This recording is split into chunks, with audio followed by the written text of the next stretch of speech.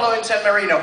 We do admit to, however, very, very scenic things, and men in shining uniforms, and it's a wonderful place to get to.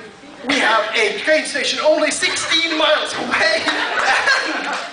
We have 7 licensed taxi companies, and there will be cake and cake and cake. Hush. And now I come to the bit where I need to cheat and read from the words of Lawrence Shaw, our fine bid chair.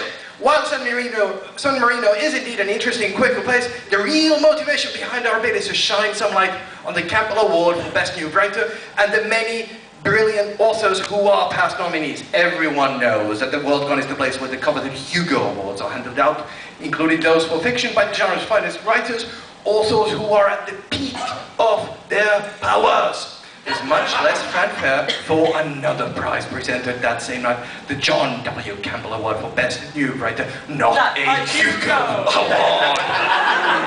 We think that this is a mistake, that there should be more noise made about this award every year. The list of nominees should be a blazing signpost of authors that fans should be watching, or better still, reading.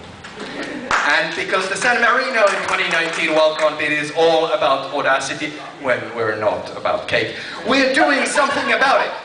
Everyone who buys a supporting membership in the bid gets a free ebook entitled Cream of San Marino, Stories by Campbell Award nominees. And if that weren't enough, everyone who supports at any level above the bottom rung gets all the volumes in this series, because there is just so much Campbell Award nominee awesomeness that one book couldn't hold it all. As of this writing, Volume 1 has already gone live. We're debating Volume 2, 3 volumes before we're done.